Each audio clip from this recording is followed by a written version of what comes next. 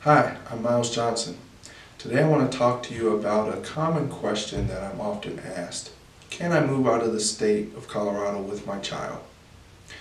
That answer is it depends. And it really depends on when you're asking that question. So I'm going to separate the two different worlds we have.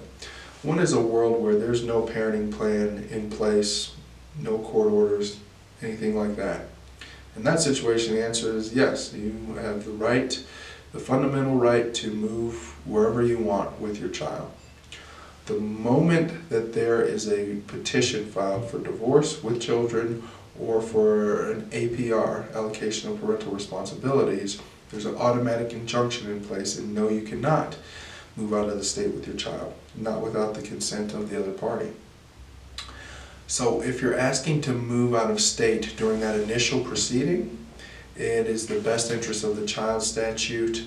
The court's going to assume that you are moving to Arkansas, and they're going to tailor a plan that looks like and feels like and acts like you are living in Arkansas. Right? So that's a different standard for if there's already a parenting plan in place. If there's already a parenting plan in place, you have a heightened standard. It's a motion to relocate, and you have all the factors of the best interest of the child and some additional factors when one parent is trying to move out of the state with the child.